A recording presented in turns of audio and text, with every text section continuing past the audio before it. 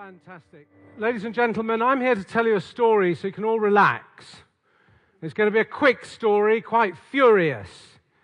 But it's a story about what's truly possible to achieve together.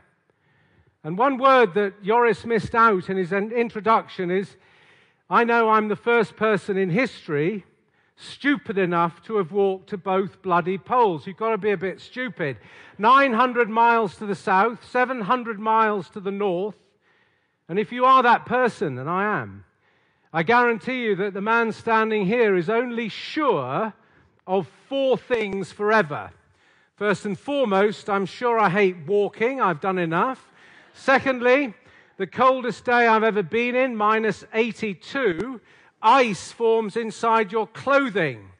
So I'm fairly sure I do not enjoy having ice in my underpants. I'm working on it. Thirdly, no insurance company on earth has got the courage to give me life cover. No one will cover me. And lastly, which I find irritating, most people say to me, before we take on a mission, Rob, you're going to fail. Rob, you're going to die. And I'm here to tell you a story about what you can achieve by being positive. But to reflect back on this morning, at the age of 11, check out my haircut, my mother was sick and tired of me saying, I'm going to walk to both poles, Mum. And she said to me when I was 15, a good piece of advice. She said, Rob, if you want to do this, understand one clear thing, that women run everything. It's true, and the story you're about to hear now reflects on that. So it began as a dream. My dream was to walk from the edge of the Antarctica to the South Pole. Quite a big place, Antarctica, if you put the United States of America on it. And 3 of us undertook this journey. No radio communications, no satellite equipment.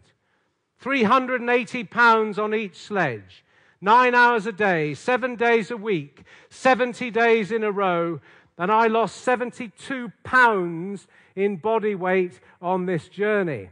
As we march, we must trust each other fully. And here you can see we're walking across crevasses. If those crevasses open up, you go down, you don't come home. Trust, absolutely key. We're now standing in an area the size of the United States of America. And we're entirely on our own. Can't ring up Mummy for help on the iPhone 5. We're alone. We're trusting each other. We're standing in this picture on 16,000 feet of solid ice. 90% of all the world's ice is in Antarctica. 70% of all the world's fresh water. Not a good idea if we melt it. And after 70 days on foot, we arrived at the bottom of the world. It was a great moment. We'd done what people said could not be done. And I say, we did it, not me. And we arrived at the South Pole. We had 5 minutes of celebration at the United States Scientific Station. And then the news came across that our little ship had been crushed by ice 5 minutes before we arrived at the South Pole. Just the sort of thing you want to hear when you've walked 900 miles in 70 days. Fantastic. Now, my patron for this expedition was a man who I loved and respected more than most. Jacques Cousteau, fantastic guy. And Jacques Cousteau asked me to do something before this expedition. He said, Rob, at the end of your journey, take away all of your garbage, all of your rubbish. Leave Antarctica tidy.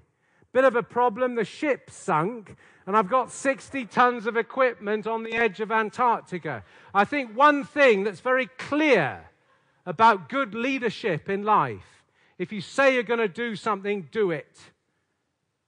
And I am proud to say that we stayed another year in Antarctica. Another ship came down, we cleared the rubbish, we did the job. And I'm proud of that.